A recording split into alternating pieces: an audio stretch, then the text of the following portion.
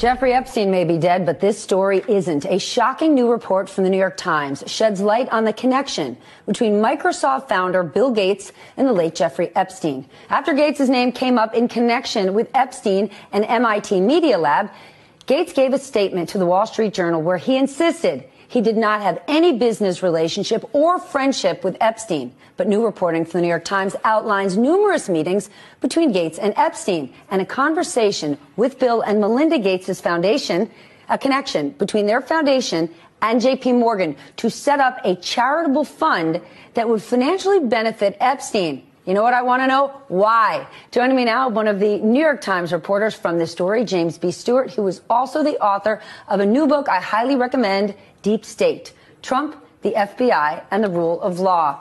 Let's start with this. Gates says, no relationship, nada, nothing.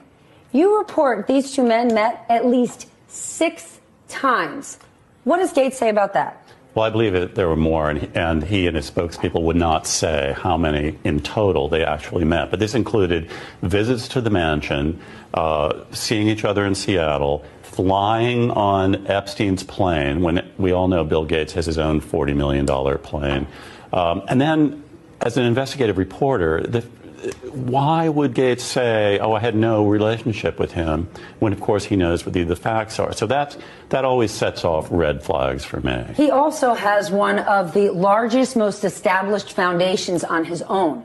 Yes. Why would they ever set up a charitable trust benefiting Jeffrey Epstein? Well, what's the explanation? Not only does he have the world's largest charitable foundation, but one of their primary missions is to help young women in underprivileged countries. Jeffrey Epstein was preying on young women from Eastern Europe, from South Africa, luring them into his web. And it's the antithesis of what the Gates Foundation stands for. And by the way, there were Gates Foundation employees who were horrified when they realized what Jeffrey Epstein had done and was saying, we don't want to have anything to do with this, and yet the project went on. And what is the Gates explanation for this? That it was all about philanthropy, that Bill Gates just wanted to find new sources of money. But when you went and met with Jeffrey Epstein a year and a half ago, I read your piece, you knew straight out of the gate something didn't add up. It smelled foul. Bill Gates didn't notice that? One of the smartest guys in the world. I mean, he's a registered sex offender, and after I rang the doorbell, it opens, and there is a beautiful young woman standing there who I didn't think was 16, but she could have been, 19 or something, and I thought,